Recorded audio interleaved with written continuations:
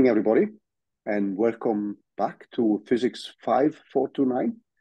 This week, the aim is to try to wrap up this discussion about neural networks and the basic mathematics in connection also with automatic differentiation, which leads to the famous algorithm which we call back-propagation, which, as we discussed last time and anticipated for today's discussion, is nothing but the reverse mode of automatic differentiation.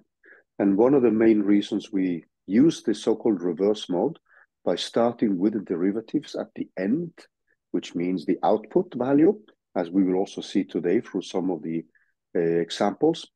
The reason for that is that we have less variables at the end of a neural network. Typically, the output consists of some few output variables, and which means that when we are setting up the dimensionalities for calculating the derivatives and going backwards in the network in order to train the parameters, we normally start with less variables than we would have if we start at the input layer, where we typically can have thousands of input values.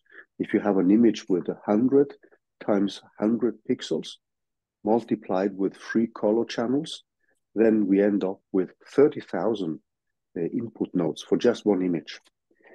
Now, after we've done this, and one of the reasons why we are going to put some emphasis on these mathematical properties is simply because the back-propagation algorithm enters all the algorithms which we will meet in a short time. And the first one which we will meet is convolution neural networks.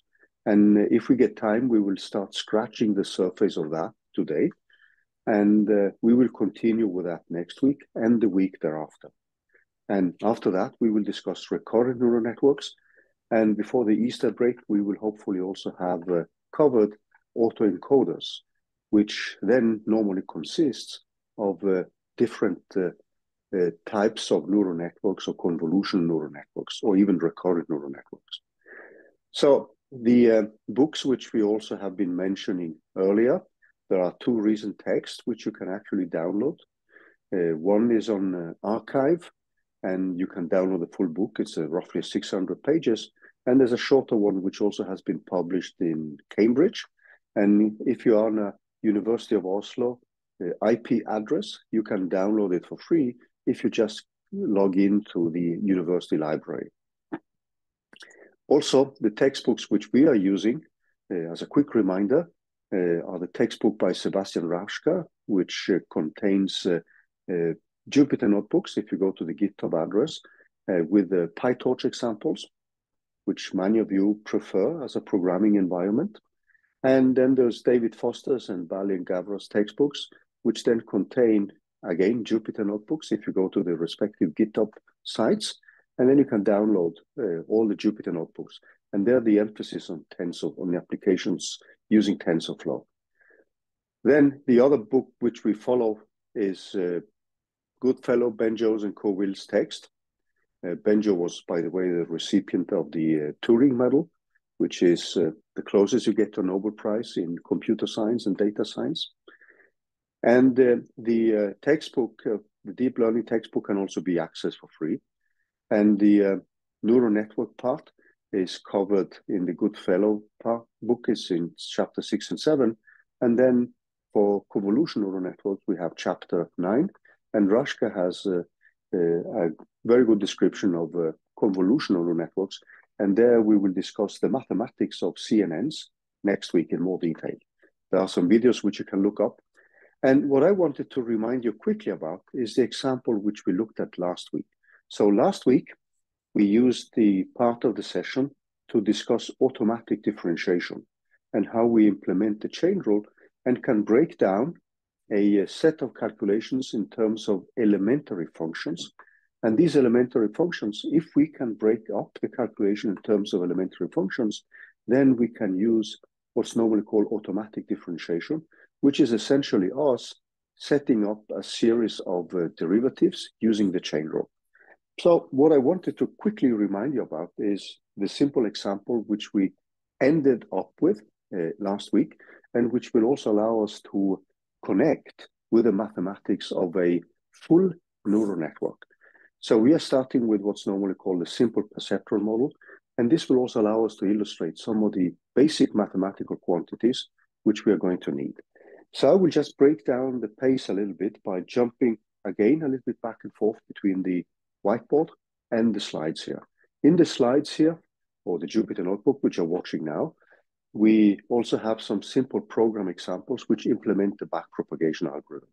But let's slow down the pace a little bit and remind ourselves quickly about what we did last week. So the first example which we looked at is what we call a simple perceptron model. And this is inspired by neuroscience. And we can now think of, if we do this graphically, this is an example which we looked at, we have an input X. So the circles represent variables, input variables or output variables. And the squares here represent mathematical operations.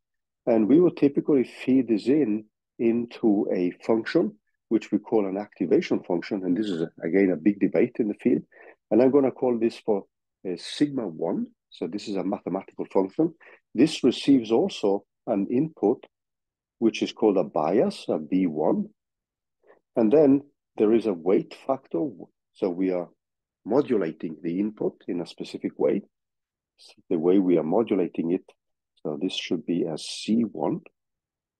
So this variable C1, which we will generalize to matrices times vectors a little bit later, or matrices times vectors, matrices. This is given by this parameter W1 multiplied with X plus this B1.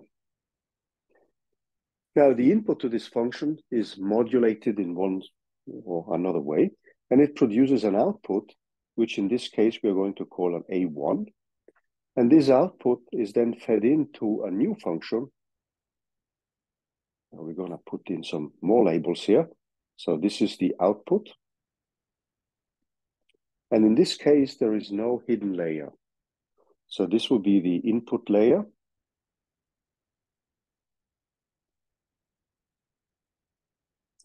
This is our output layer. And here we have the so-called activation function. This is the sigma 1.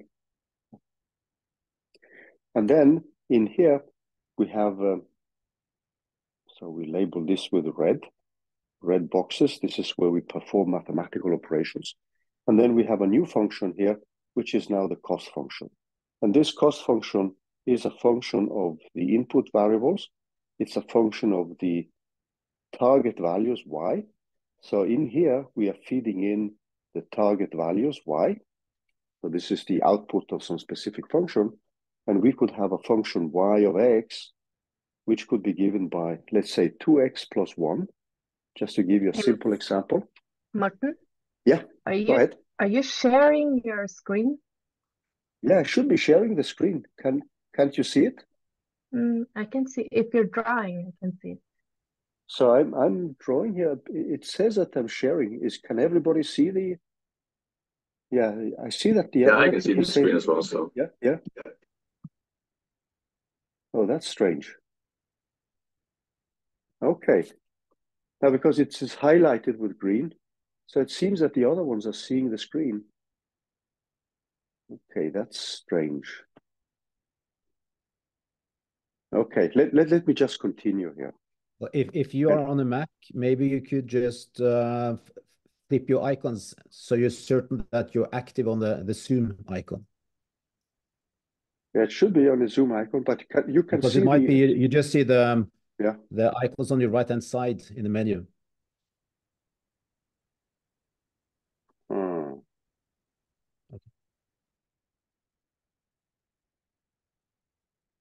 But it seems that the other people can actually see my whiteboard and what I'm writing on the whiteboard. So this is strange. Okay. I don't know what to do with that, but let me just set up, because everything is also in the Jupyter Notebook, what I'm putting up now.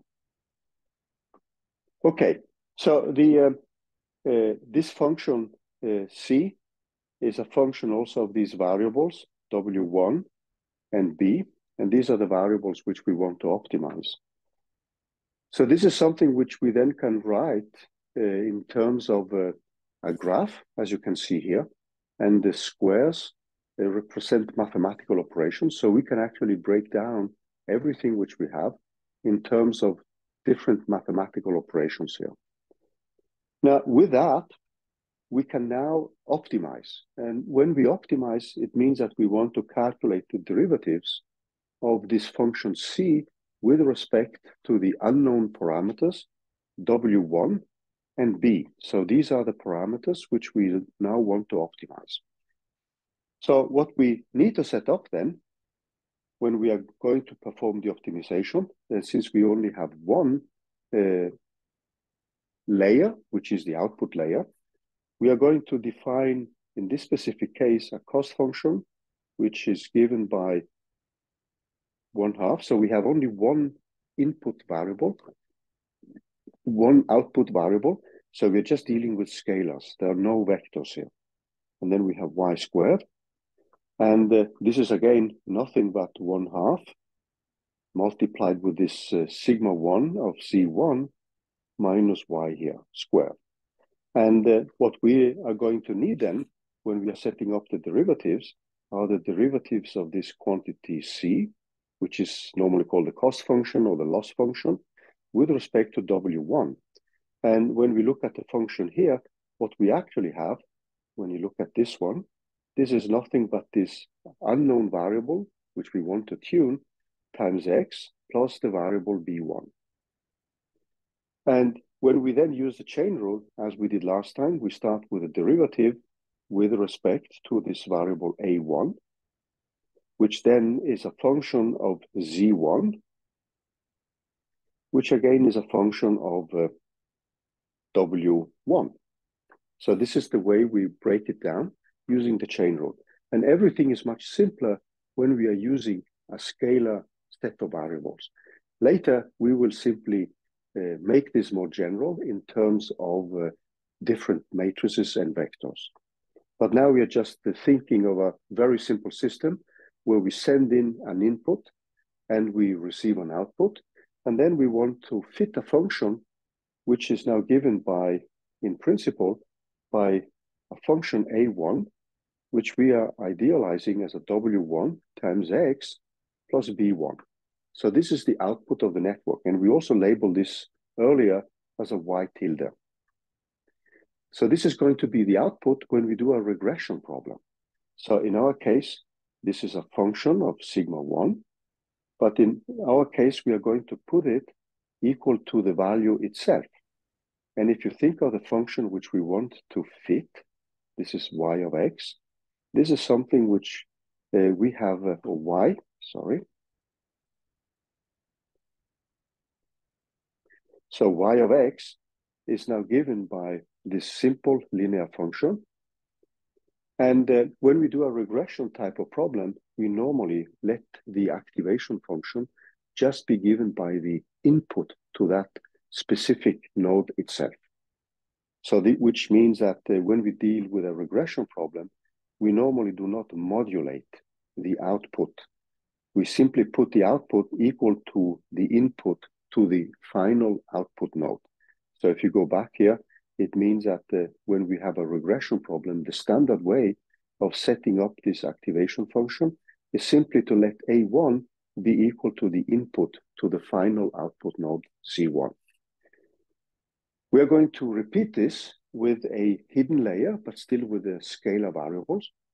And when we set up now all these derivatives, you see now that when we use this function C, it's rather easy to convince ourselves that the first derivative, this dc of dw1, is nothing but, if we take the derivative of the cost function with respect to a1, this is the same as a1 minus y. And then, since now the activation function is just producing the input as an output, we see then that this derivative which we have here, this one, is simply equal to 1 because A1 is now equal to C1.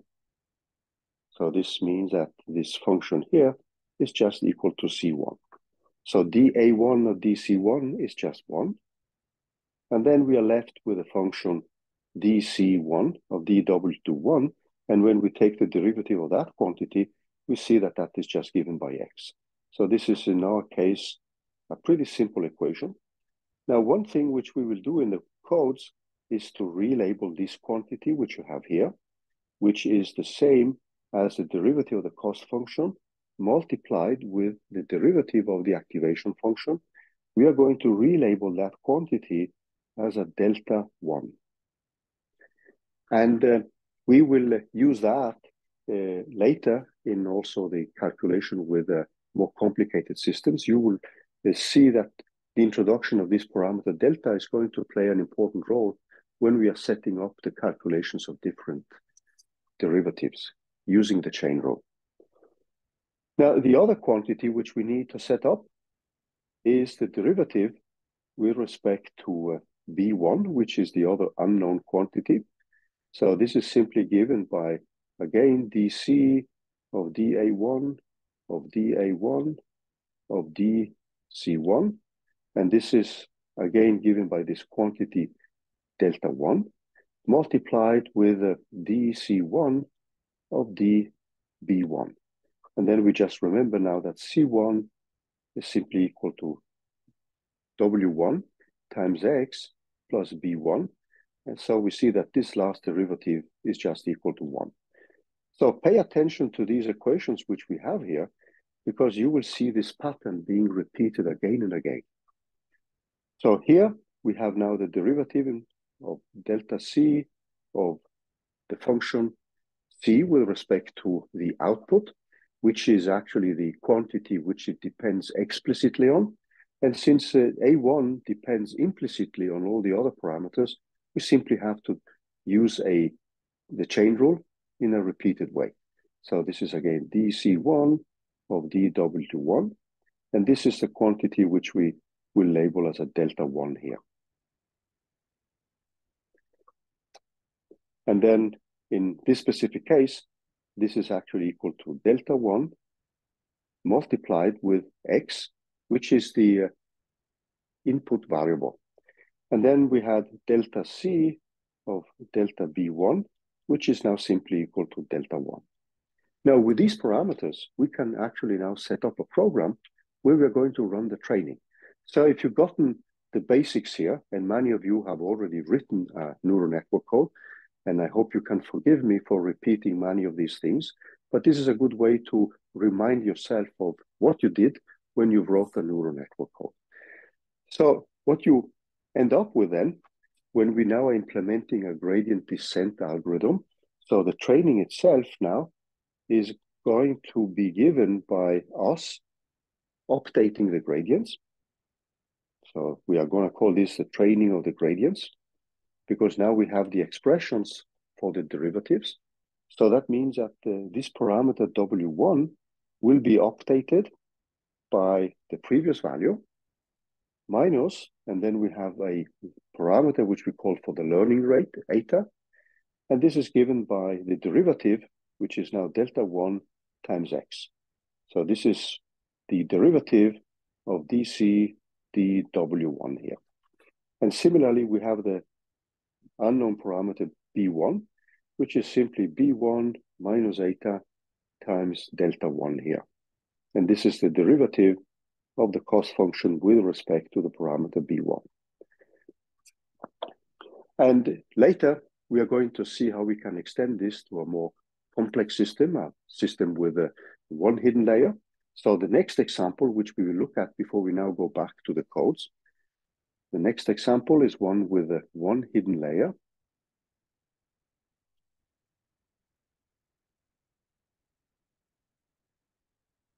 And with one hidden layer, what we have is now a variable x again. This is fed into a new activation function, which we will again call for sigma 1 here. And that takes an input C1. So all the variables are still scalars. And then we have an unknown parameter B1 here. So we have a B1 and a W1 as the parameters. This function produces now an output, A1. This output is then fed into a new activation function, which is now our output layer. So the function here defines the hidden layer. And I'm going to remark these operations here in terms of red boxes. So I have a new activation function, sigma 2, and this takes an input of Z2. There is a new bias variable, B2 here, and then I have a new weight parameter, W2. And this feeds in to the output function, A2, and then this is sent into the activation function, or the cost function. And finally, I have a Y here, which is my target value I want to reproduce. So this last layer, which you see here, this one here, that defines now my output layer.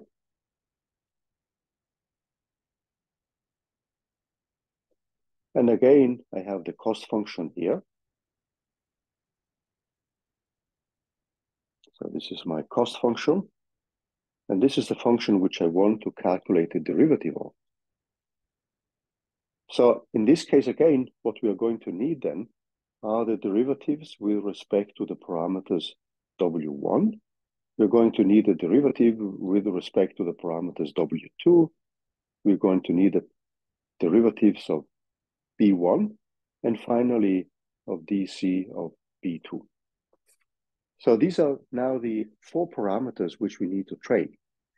Then, after we've gone through this example here and looked at the codes, etc., we are going then to generalize this to a general neural network with many input layers, many input nodes and one or more hidden layers. And each hidden layer can have more than one input node. And then finally, there is an output layer. So if we now stay with this simple example, which we had previously, then we can easily see how to set up these derivatives. And this quantity DC of dW2 here is just going to now be given by this delta of 2 multiplied now with A1 as an input parameter. This is going to be the same as DC of dA2 of dA2 of dC2. And finally, this is multiplied with a partial derivative with respect to the parameter W2.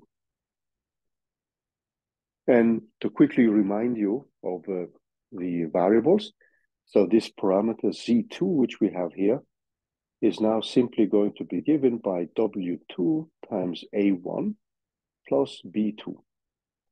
And here, again, we have a Z1, which is nothing but W1, the unknown parameters, multiplied with the input variable, plus a B1 here.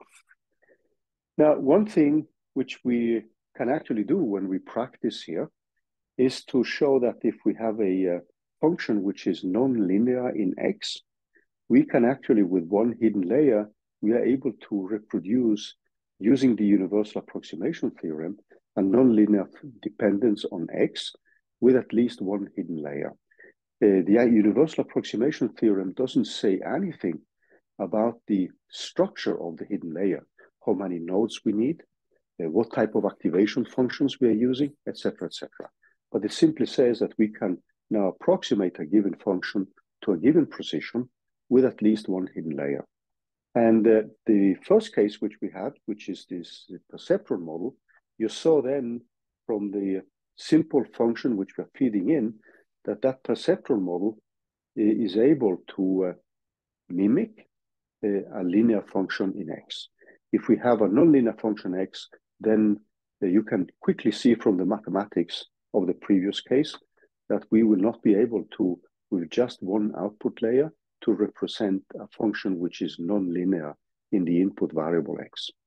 So hopefully these 2 simple examples also tell you or allow you to develop an intuition why a neural network with at least one hidden layer is capable of setting up an approximation to a function which is non-linear in x.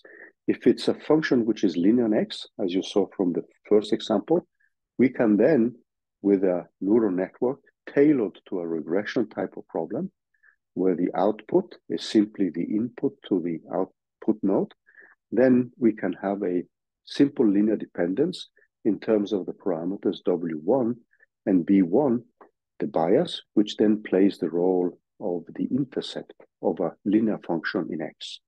And you can see that if you simply go back to what we put up here. So we have an output when we are using a regression type of problem, which is simply given by W1 and B1. So when we then train the network, and we train the network so that we drive these derivatives to zero, then training the network is going to give us optimal parameters W1 and B1. And hopefully this W1 is going to be pretty close to 2 here, and this B1 is going to be pretty close to 1. So this is the case when we have just one layer, which is the output layer. When we have a more complex function, like a second-order polynomial in x, then we will need a neural network with at least one hidden layer, according to the universal approximation theorem. Now, what you see from a practical point of view and what we need to program is that we have chains of derivatives. When we can break down everything in terms of a computational graph and elementary functions, like the cost function is assumed to be an elementary function whose derivatives are easy to calculate. Similarly, the activation functions are normally expected to be simple mathematical functions like the sigmoid, or these ReLU functions, or the ELO functions, or all these other types of functions, which normally have analytical expressions for the derivatives even. So in the first examples of programs, I'm going through this in a more brute force way, where I'm setting up the derivatives by hand, but later we can change this with automatic differentiation and JAX, which is now the standard library, which has inherited the automatic differentiation project in Python programming. So if you then look back at the network here, we have a way to express the derivatives of the output variables. And then we have to trace ourselves back and find the derivatives of W1 with respect to the cost function which we have.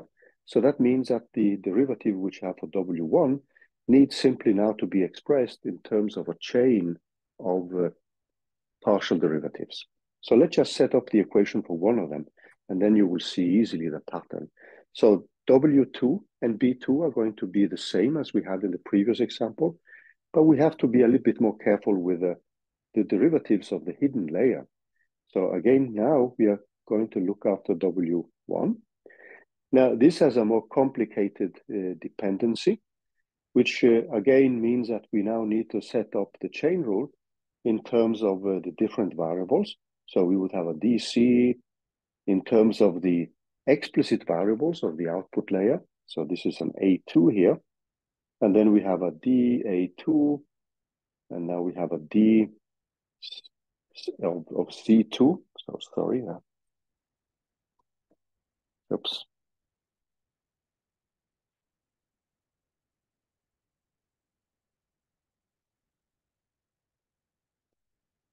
This quantity which you see here is nothing but the derivative of the activation function at the output node.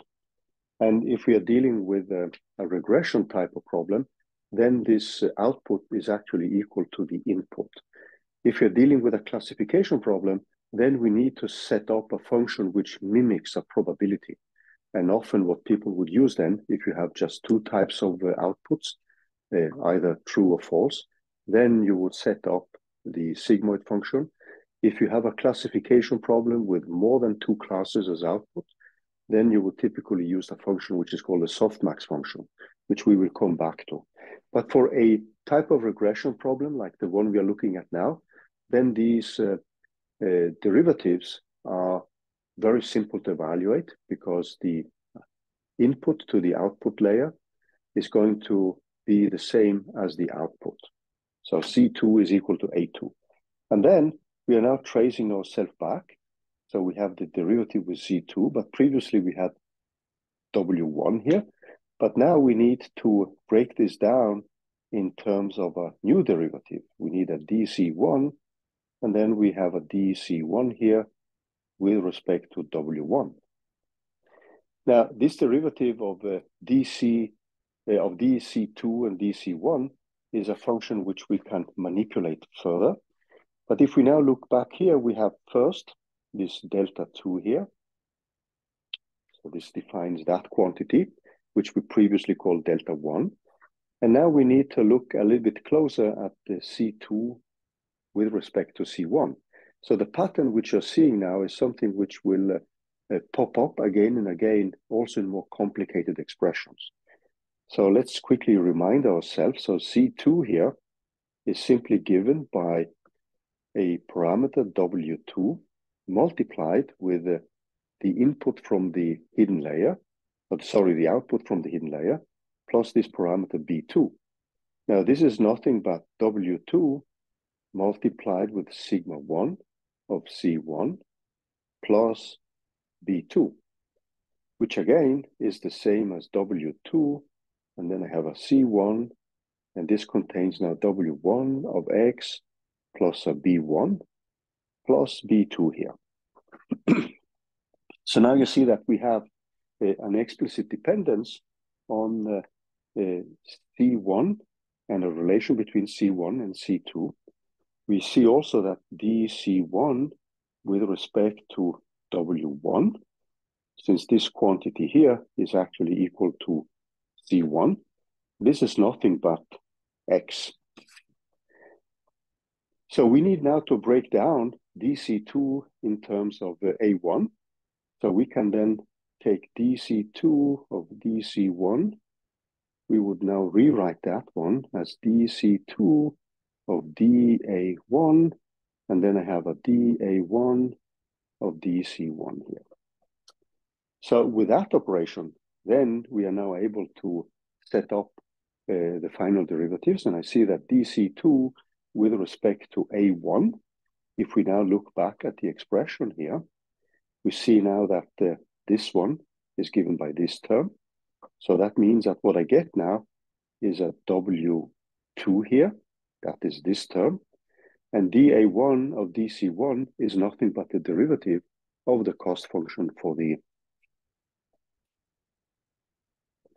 the derivative of the activation function for the hidden layer. So this quantity which you see here is nothing but sigma 1 derivative.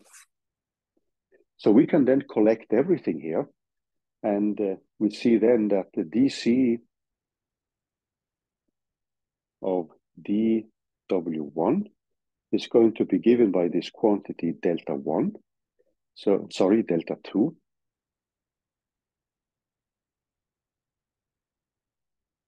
So if we go back, so we have delta 2 here. So this is this term. And then we need now to break down dC2 with respect to dC1 and these quantities which you see here. And that gives us W2, the derivative of this function, and multiplied with X. So what we have next is the derivative of the next activation function. And then we have the parameter W2. And finally, we have the parameter X. And the way you would see this written is now in terms of a new variable, which is given by delta 1. It's pretty straightforward to see that dC of V1 is simply going to be given by this parameter delta 1. So the reason why I'm going a little bit through this in a meticulous way is that I want you to see the kind of pattern which we will generalize pretty soon. So these parameters delta 1 is going to be given by the previous value. It's going to contain the derivative of the activation function on that specific layer. And then it's going to contain the weight, which we have here, multiplied with the input variable X. Now, in the program, I'm going to label this one as an A0. So when you see the 0, when we make this more general, this will actually be written as an A with a superscript 0, just to indicate that the output layer is labeled as layer 0. The first hidden layer is labeled as layer 1, and then the final layer is going to be given by an uppercase letter L in our definitions, which are going to come pretty soon. So what you see now is a certain pattern which emerges, which allows us to set up the derivatives we want to train. So we would have an update of the parameter W2, which is given by the previous value. And in the example code, which we have in the Jupyter notebook, we are simply going to use the same learning rate. And for those of you who have taken a course in machine learning already, you know that there are many recipes by which we can improve the setup of the learning rate from just a plain constant variable, which you will find in the two examples which we have in the Jupyter notebook, to more advanced updates, which include information about the gradients. So in this specific case, what we have then is a delta 2 here for the output layer. And this is then multiplied with the input from the previous layer, A1. Sorry, I think we'll call it delta 2. And then I had a B2 here, which is simply given by B2 minus eta times this variable delta 2. Then I have W1, which is then given by the previous value minus this learning rate eta multiplied with delta 1. And this is now multiplied with the input variable, which we call for x, but which we are just going to generalize on A0 here. And later, when we are going to look at the many input variables and many hidden nodes, we will need both superscripts and subscripts to distinguish the different variables. I hope this doesn't create too much confusion. And then we have a B1 here, which is given by a delta 1. Now, these are the 4 equations, which then make up the back-propagation part. So every iteration which we are going to have a feed-forward part where we find the output variable, and then we plug this in to the back-propagation algorithm. We find all the derivatives, and with all the derivatives, we can update the different parameters W2, B2, W1, and B1. So I just wanted to have you with me with this simple example, because if you see these, the general patterns which emerge here, you see then that when we are going to generalize this to many input nodes and many hidden nodes and several hidden layers, the basic structure is going to contain a parameter delta 1 here for the hidden layer, which will contain information about previous layers. In our case here, this is the output layer, multiplied with the derivatives of the activation function in that specific layer. And then we have the weight parameter in the previous layer.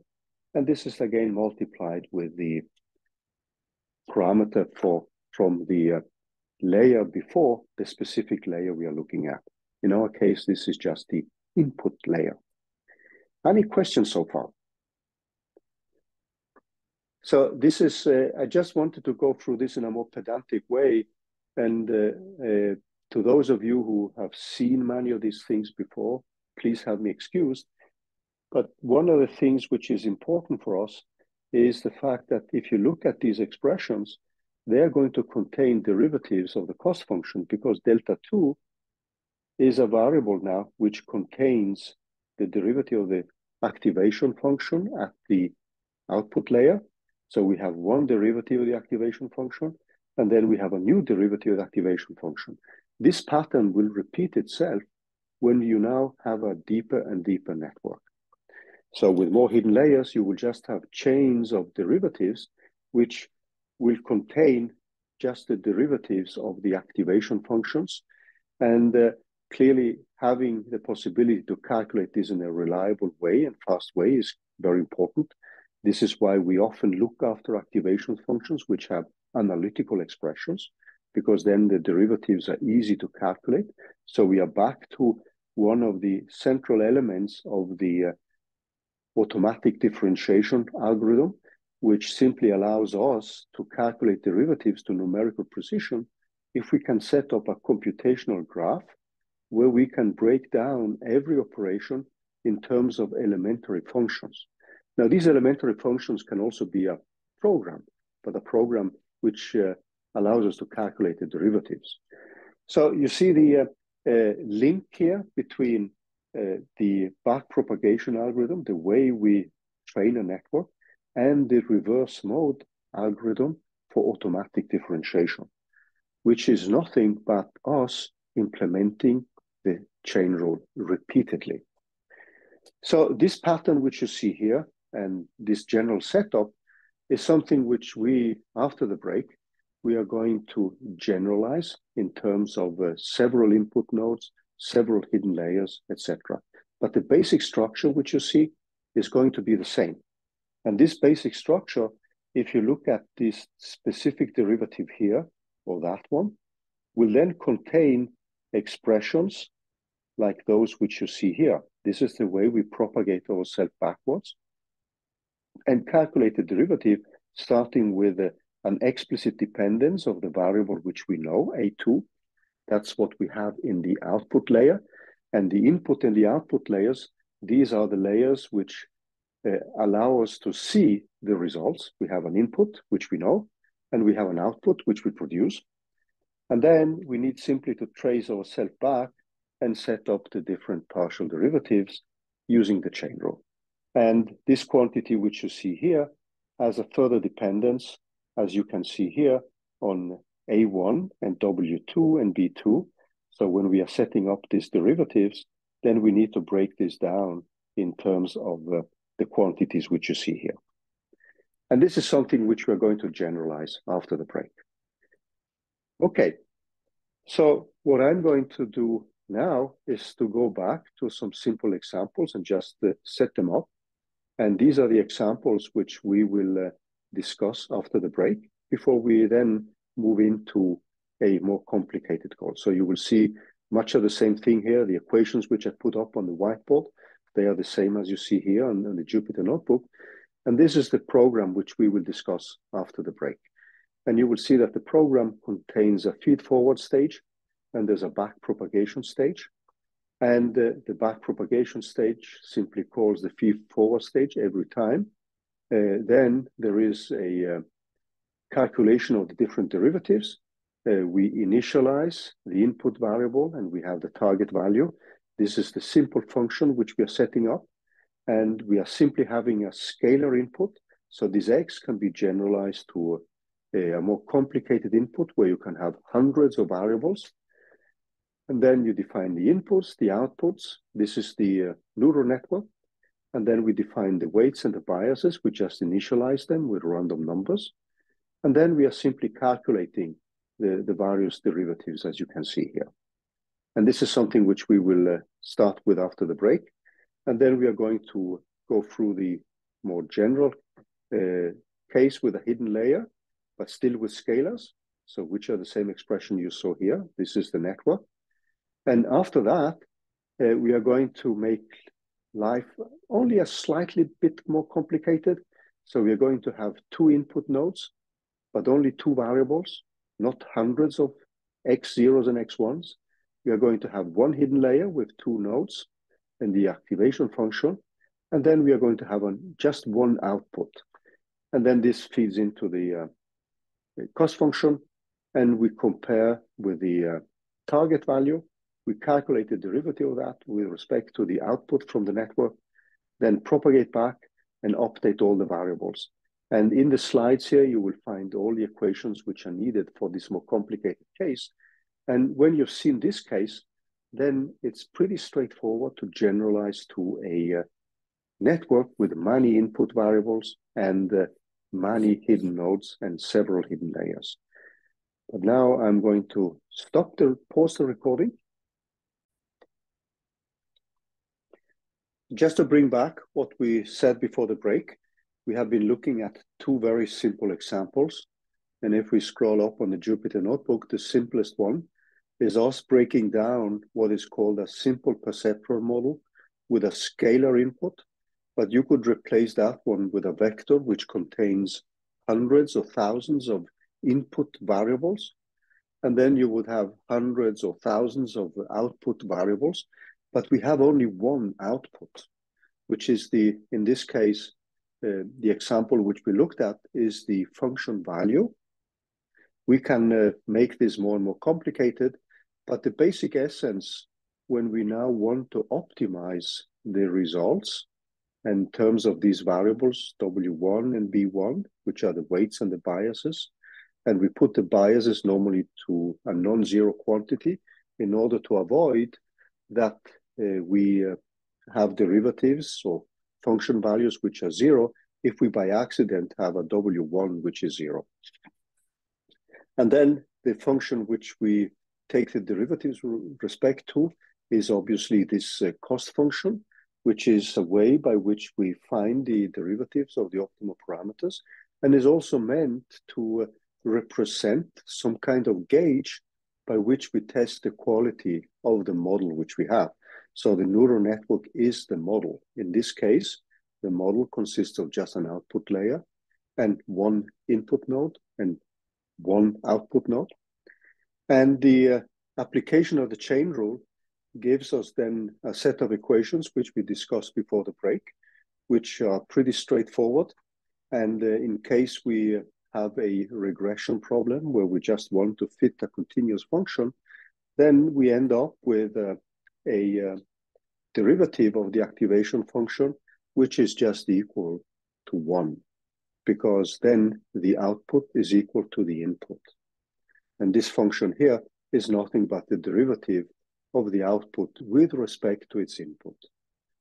And when C1 is equal to A1, then clearly this derivative is just 1. And similarly, we have a simple expression for that one, and we label these parameters for delta 1. And then when we want to implement it, there is a feed-forward stage, and you can see here I have a C1 where I have X multiplied with the output weights plus the output bias. And this feed-forward function simply returns the variable A1, which is equal to C1, since we are dealing with a regression type of problem.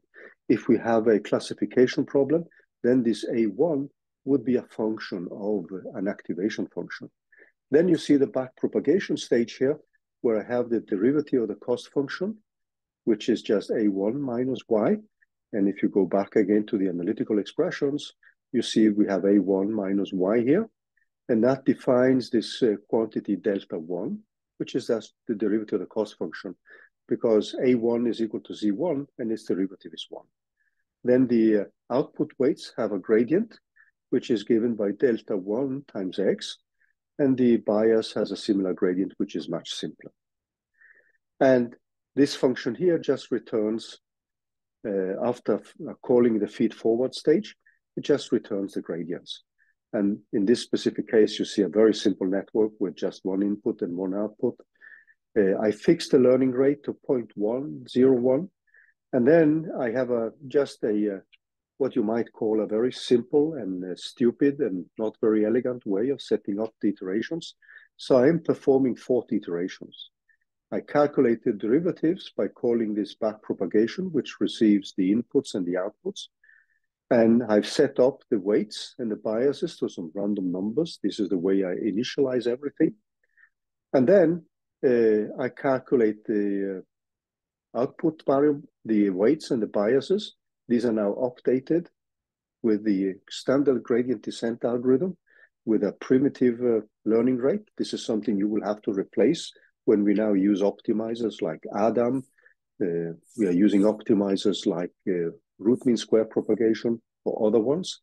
This is a topic, by the way, which we will not cover in the lectures. So you would have to look that up from the lectures in PhysSDK 4155, or just take a look at the codes which we have here, the more general codes. So here, there is just what we might call the simplest possible implementation of a gradient descent, which is nothing but Newton's method, where we don't calculate the second derivative of the gradient, no, of the cost function. So the function we want to find the roots of is the gradient. And that means that if we follow Newton's method, there is a derivative of the gradient, which is the second derivative of the cost function. And this is now replaced by just a parameter. And this is the way which it's normally done in machine learning, because calculating the second derivative of the cost function, if this is a multi-dimensional function, that becomes a very involved beast to calculate, and we want to avoid that. And that's why we have all these different approximations to updating the learning rate as a function of the number of iterations. So here we are performing 40 iterations. Every iteration consists of a feed-forward stage and a back-propagation stage. And the back-propagation stage is the one where we use the derivatives of the gradients in order to update the weights at each layer of the network. And then what I'm doing now is to assume that my output or my final prediction, which I make, and note well that in this example, since we only have one training point, we are not splitting our data into a train set and a test set. This is something which we will have to do later. So these simple examples which you are seeing are just examples where we make the simplest possible type of training without thinking of having to split the data in training and test. So the reason why you split in train and test is that obviously you don't want to have all the data which you have as training data, because then you can easily overfit. And this goes back to what is normally called the bias variance trade-off, which is something which we also will not discuss here. We are assuming that most of you are familiar with that. If not, we can always discuss that in the more on a private basis. So what I do next then is simply to calculate the squared error. And then if we run this function, and this is not a very, how to say, exciting case, you see now that we have the final difference between the value we want to produce, the target value, and the output of our model, gives us an error which is 10 to the minus 7. Now, these results, they will depend on the learning rate which we use. And so the learning rate becomes a parameter. And you see now that changing the learning rate gives me a much, much smaller difference. So you see now that for this linear function, my network is actually doing pretty well. Then there are some exercises here. So feel free to take these examples if you want now to, because when we are going to look at the different codes, you can choose now to write your own code, obviously, or bring back to life the code you've written. You can use the examples we have. If you're not too familiar, since we are a pretty heterogeneous group, then it can be useful to actually look back at these examples and try to add functionality. So in this specific example, which you see here, all the inputs and the outputs are, and the weights and the biases are just scalars. So there are no vectors, no matrices, no nothing. So what you could do here is actually try to increase the number of input variables, and you could increase the number of input nodes if you want to do that. So that means that you have to rewrite the function, and then you need to be a little bit more careful with dimensionalities, which is what will come up here.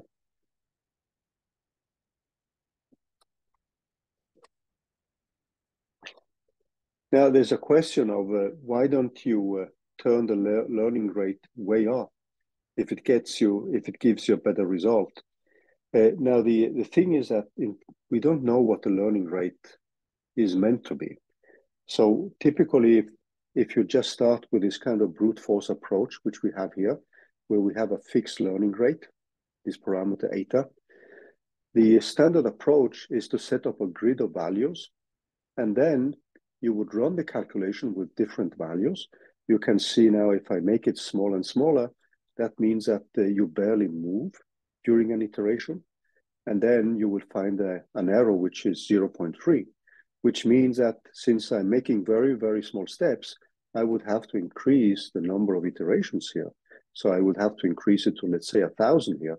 And now you see that I have an error which is 10 to the minus 15, but the price I had to pay is that I had to ramp up the number of iterations to 1,000. And that becomes very expensive if I have a huge network with many parameters. Now we're just training two parameters, W1 and B1.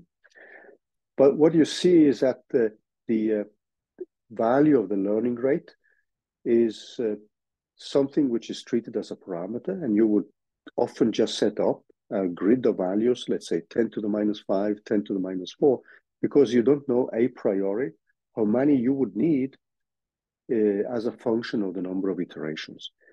The ideal is to have the best possible learning rate with as few iterations as possible. Because at the end, as you will see from the expressions, you end up with a series of affine transformations. That means matrix vector transformations of the variables, the multiplications. And that is numerically expensive. So I hope that answered the question here, why we don't ramp it up immediately. And that's essentially because we don't know how many iterations we need in order to get the desired result. So 10 to the minus 15 may mean something to someone and a totally different thing to somebody else. So what kind of error you're accepting is also something which needs to be discussed.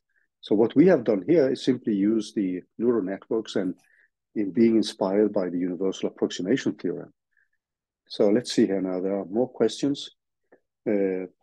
No, exactly. So there's a follow-up question.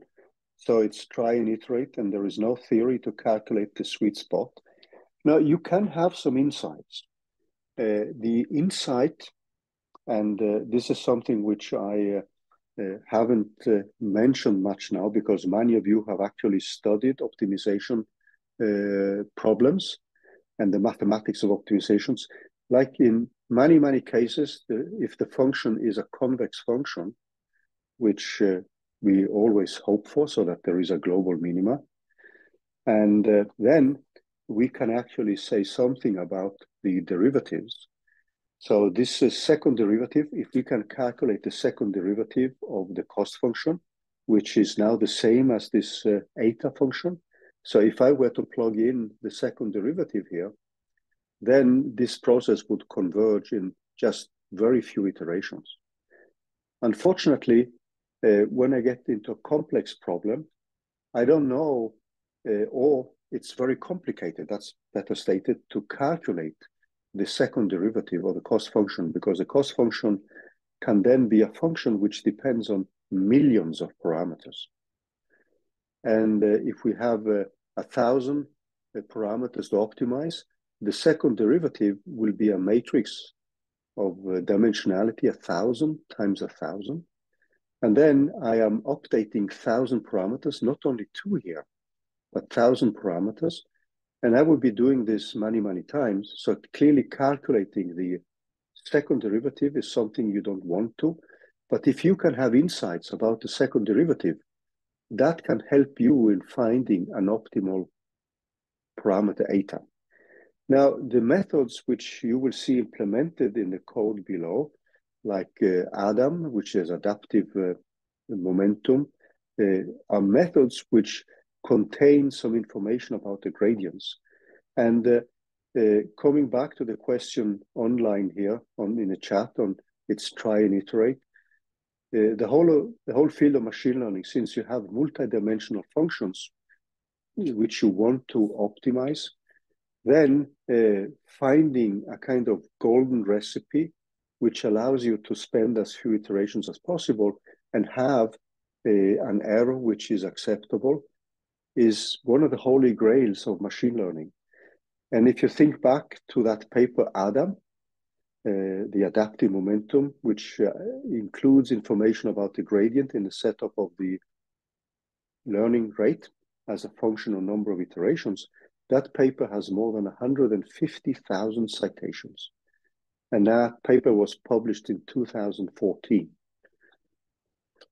So that simply tells you how important this kind of petit problem, which you see here, when you look at the problem here, it looks like a, how to say, a trifold, right? Why don't I just fit this eta? But you should extrapolate this to the case with many, many variables. So these examples are meant just to show the link between automatic differentiation and the back-propagation algorithm. Then in real life applications, we are going to have tons of parameters, which means that it's basically impossible to calculate eta. So if we can make some good guesses or have some intuition about the second derivative or the cost function, that helps a lot. One thing which helps a lot is having proofs or information that the second derivative is positive. In some cases, you have second derivatives which are positive, so that means that you have a convex problem, and that means normally that you have a global minimum. And convex, if you have information that the problem you want to optimize is described by a convex function, that can help you in setting up the estimates for the learning rate. So all these kind of types of informations enter the optimization part. So there is another question, is if there is a rule of thumb for what the learning rate should be according to, for example, the number of nodes or layers. There is actually not a rule of thumb. If you have insights about the properties of the functions, that can say something. Now you have some preconditioning which you can apply to the second derivative, which can help you in setting up a guess for the learning rate. But every iteration will have updates of the parameters, and that means that also their derivatives will change from iteration to iteration.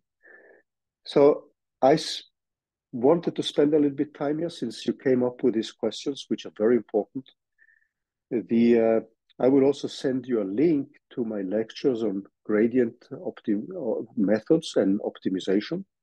We will not cover that now, but you will find ways by which you can tune this learning rate in a better way than just this brute force way in the code examples below.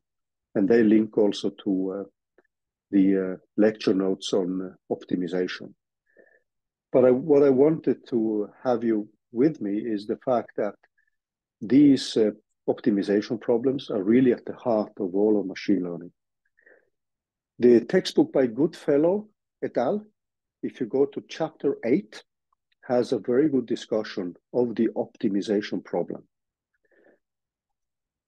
I hope that this long digression here gave you an answer to some of the questions. So the extension to the above code, by just adding a layer, means that we now would have, and now I label the input as A0, and then I have the output from the first hidden layer as A1. So my A0 is X. I have the same cost function, and in the example below, I'm just training the same input function as we had, just a linear function. I can have the layout of the neural network, and this is something which we discussed before the break as well. So you have the different parameters here, and we are breaking down everything in terms of a computational graph. And every box here is now given by a elemental function. So this is just a cost function. Now in the cost function here, we have the different activation functions, which are normally given by elementary functions. Here now, you see us repeating the same thing. And you see now also that the second derivative, the first derivative, or the gradients of the different parameters, we see this pattern repeated. And in this case here, what we have now is the derivatives activation functions. And you see also then that looking at these derivatives, we get a clear message that if these derivatives vanish, then the training will actually stop. And this is unwanted. Now, the cost function is the one which we use to gauge the quality of the results.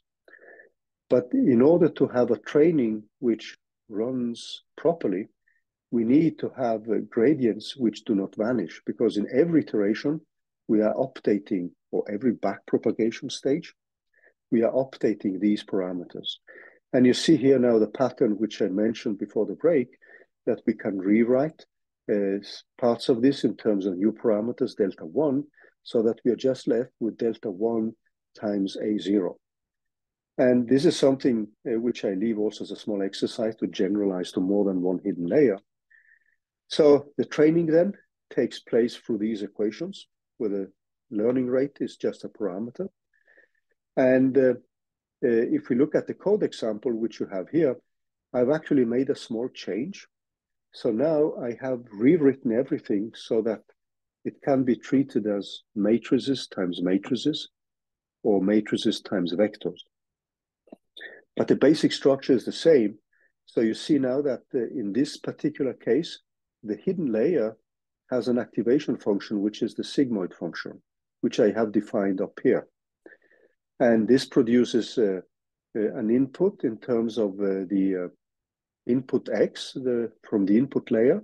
I have a W1 here, which is now weight, which I have rewritten either as matrices or vectors. And this is something you can now generalize to later. And then I produce my C2 here, which now can be a vector or a matrix, and which is multiplied with the parameters W2. In this specific example, all the quantities are scalars. And then I have my forward propagation part. This is the back propagation. I get back A1 and A2. I calculate my cost function, which is now my standard root mean squared error, or root mean squared error. This is the delta 2 parameter. I calculated delta 1, but now I have to be a little bit careful with dimensionalities. This is what you have here, is the derivative of the sigmoid function, this quantity here. And that defines this quantity delta 1, which you see in the equations. And then I can calculate the output weights and the output bias, the gradients of these quantities. And then I can do the same thing with the hidden weights and the hidden biases. So now I have 4 derivatives, which I then can put back. So in my case now, the network is still very simple, but I have defined X as an array. And this array contains just one element. So my number of inputs is just 1. The number of features is just 1, which I define to be the type of input variables. If I have a function which depends on, let's say, X and Y as variables, I would have to have 2 features. And so you could continue like that. And you see I have only 1 hidden neuron. So this is just a scalar example where all the quantities are scalars. And I initialize my weights. You can see the weights for the hidden layer and the weights for the output layers. They are just put to some random numbers. And then I put my learning rate to 0.1. You can change this. Ideally, you have to make a loop over different learning rates.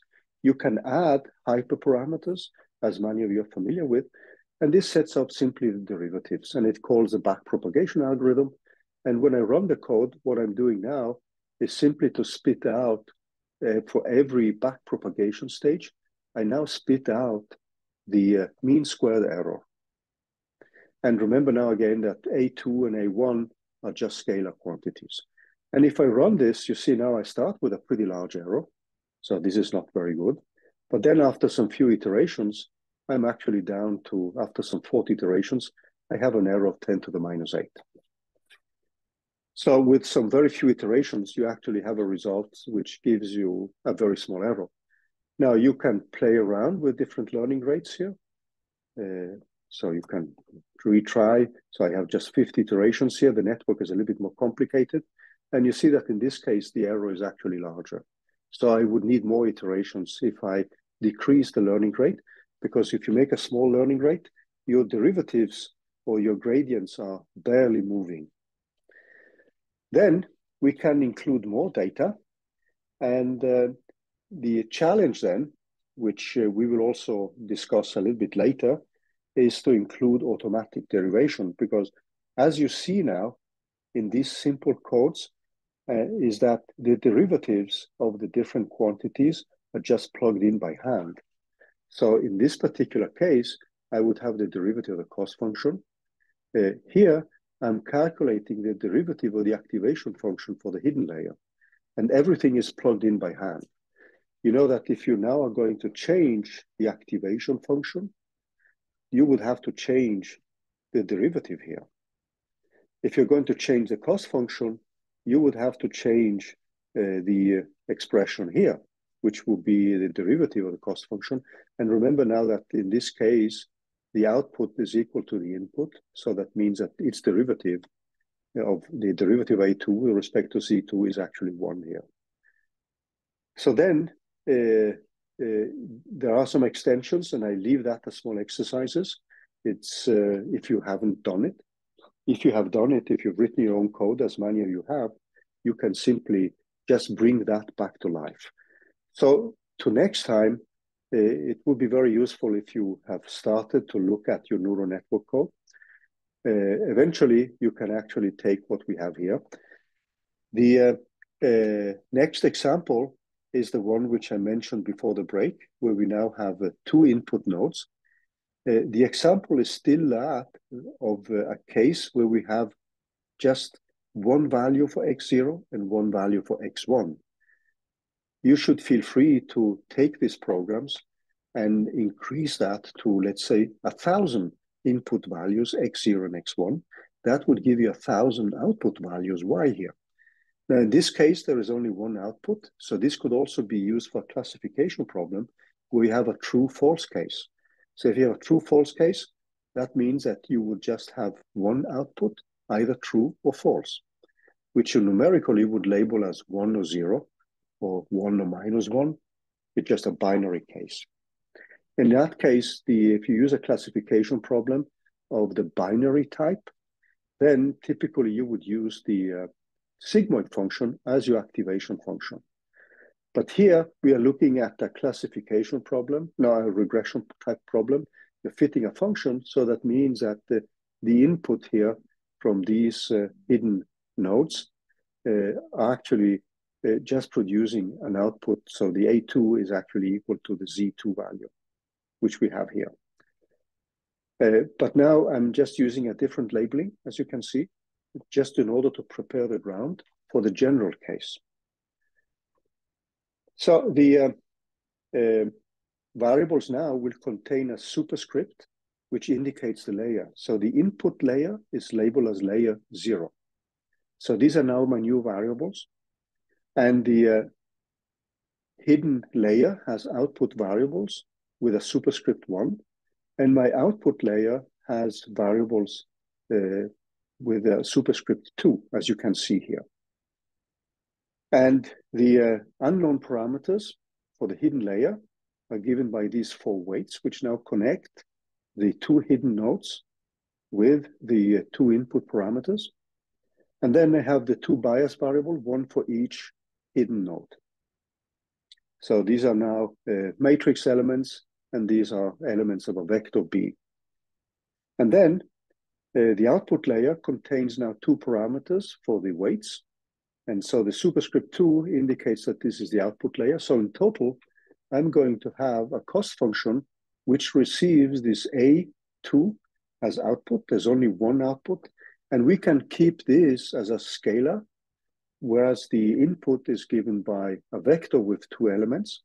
I have my target value y, and then I have my set of unknown parameters. And in total, we have 9 parameters, which we now need to tune. Now, you can write this out in a more compact way so that the different inputs to the first hidden nodes, or the hidden layer, are given by this matrix times the input vector. So remember now that the superscript 0 stands for the input layer. And then we have the 2 bias values. So this is the more compact way you would set it up, and it represents what we call an affine transformation.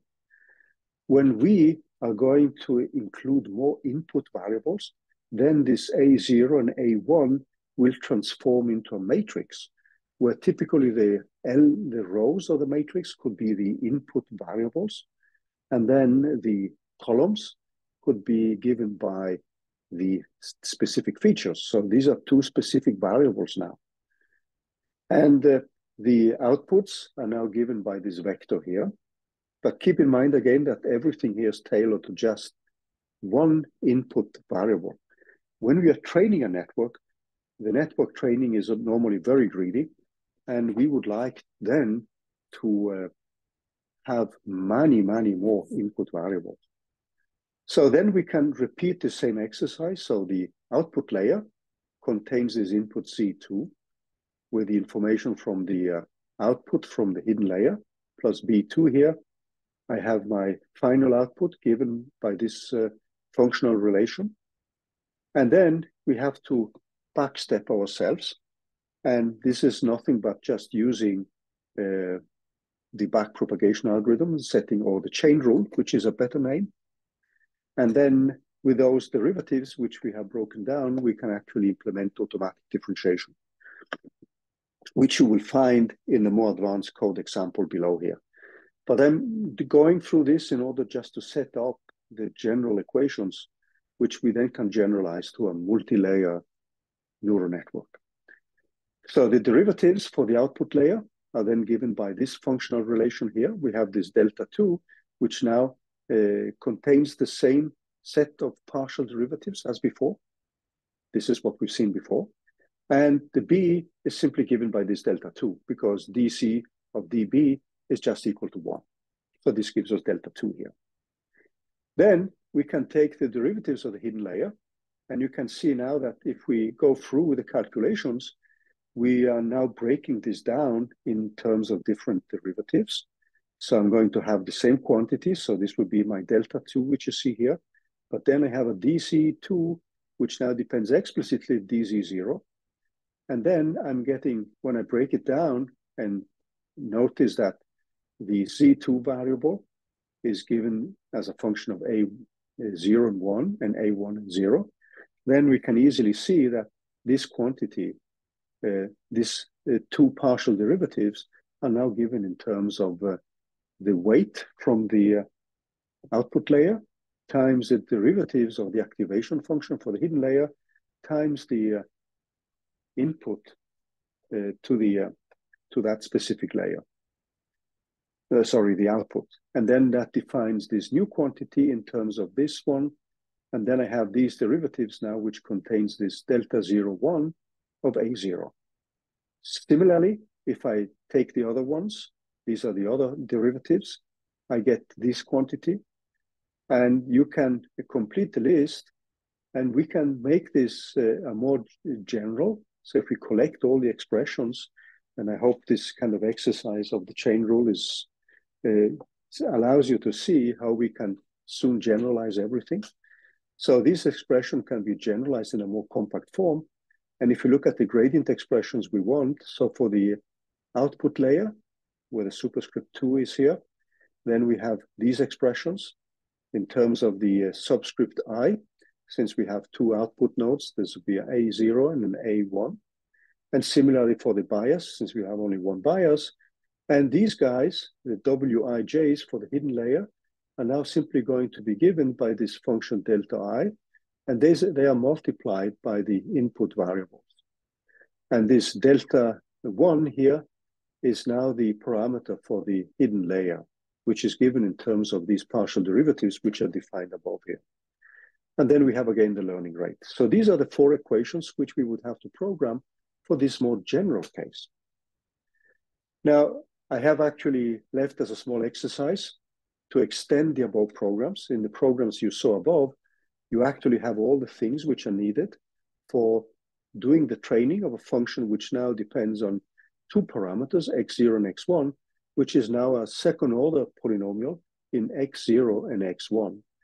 This means that you would set up a input matrix X, which now contains the input variables. So I have n from 0 up to n minus 1. So the rows now represent the input variables. And then these columns, each column vector is either x0 and x1. So your input matrix would now be a matrix of dimensionality n times 2. And this is being multiplied with the weights. So the weights are given by a 2 by 2 matrix. So you would have an n times 2 times a 2 by 2 matrix. So the affine transformation then would be given by this matrix X times a matrix which contains the weights plus a vector containing the biases. And that would produce your input to the hidden layer. And then this input is modulated through the activation function, which could be a sigmoid function, etc., etc. So with these examples, we are now ready to actually go back to the full equation. So suppose now that we use the sigmoid function as an activation function for the output layer. So L now, uppercase L, stands for the last layer, the output layer. So when you see this uppercase L, that is the output layer. And now I'm generalizing this. So this is the derivative of the cost function. This is the derivative of the activation function. And this is now the value of the output from the second last, or the last hidden layer, which is now L minus 1. So uppercase L is the output layer, which previously was 2. And L minus 1 is obviously 1. That's the hidden layer. So you can now have a series of such hidden layers. And now we are simply assuming that we have many weights for the output layer as well. If we just have one output, then clearly this function here, or this variable W, would just be a one-dimensional matrix, which is just a vector. And now you see that these are the quantities which we need to take into account.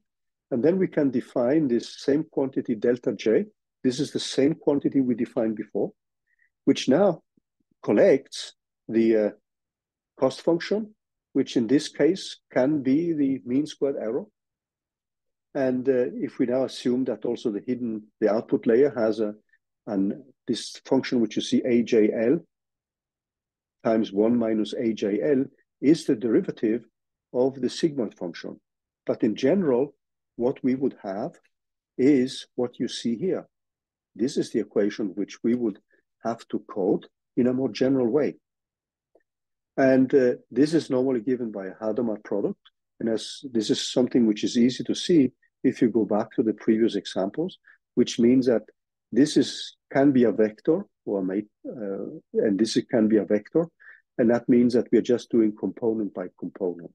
That's what is meant by the Hadamard product.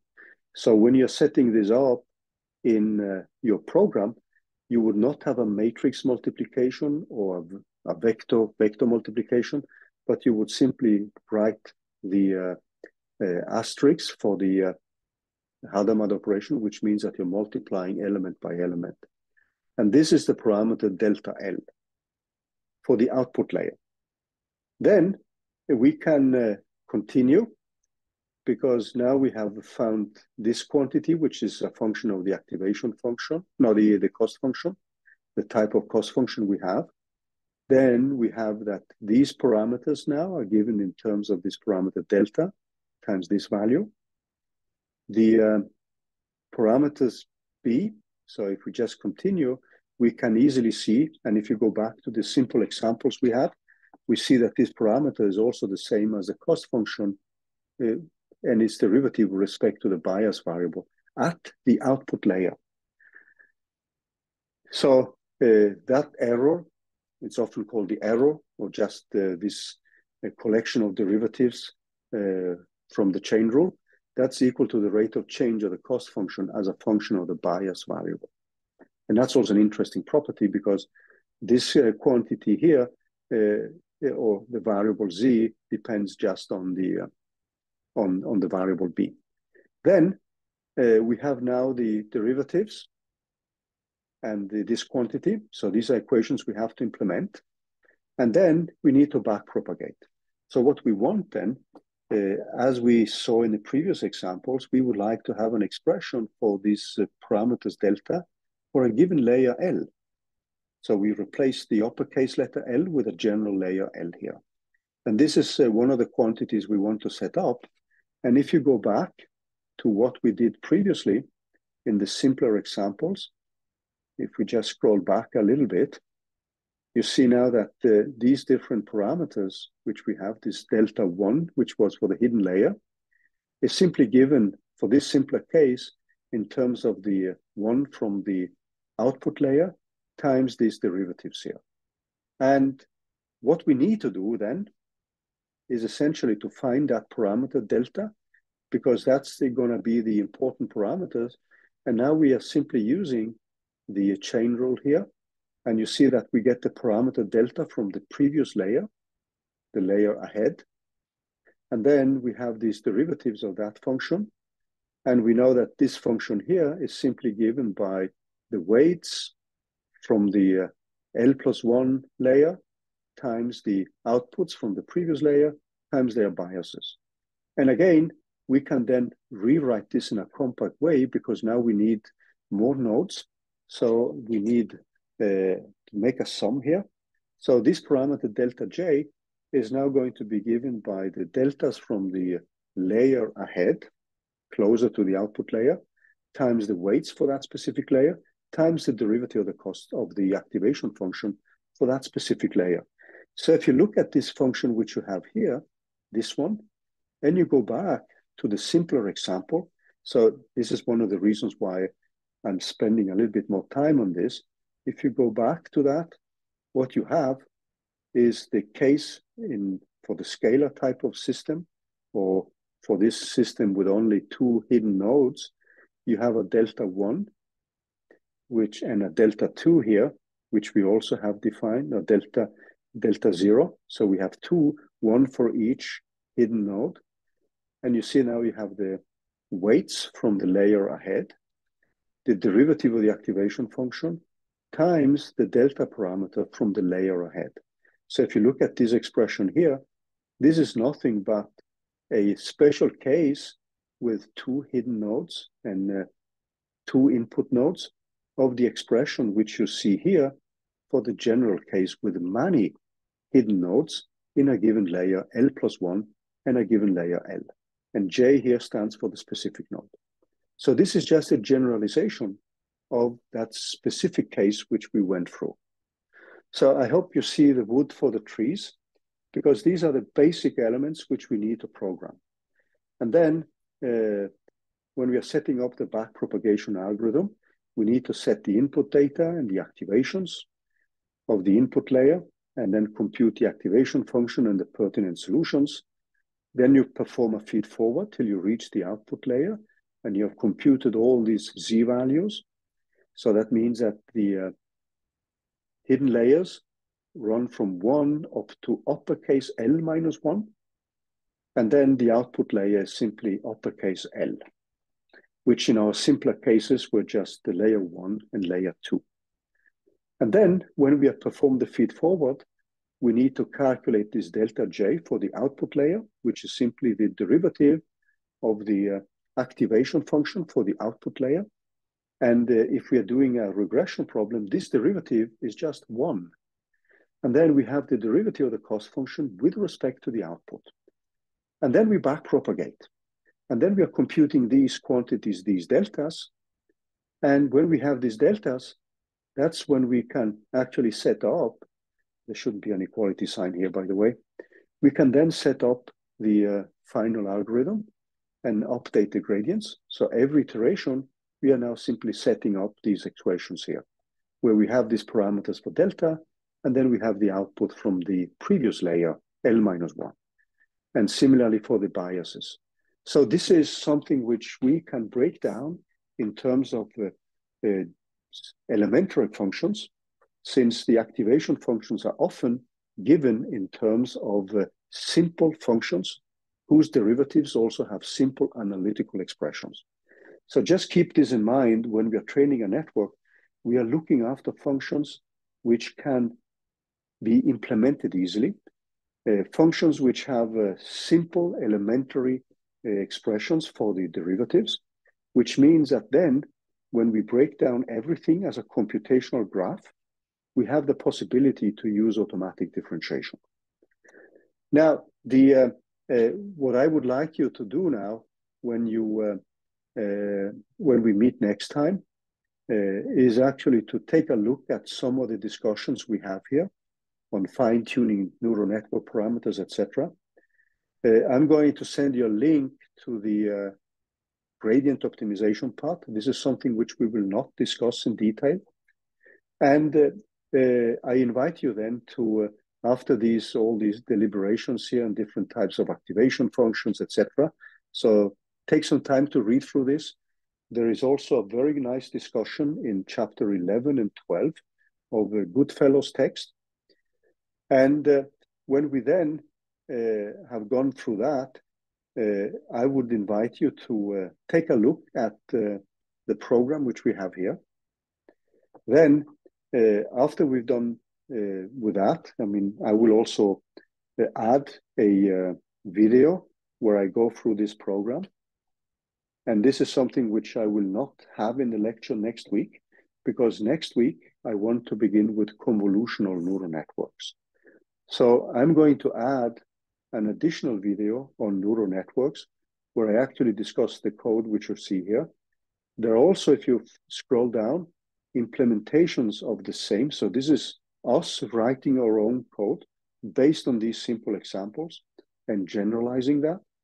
And then based on that, we can either use our own code or we can use TensorFlow or PyTorch.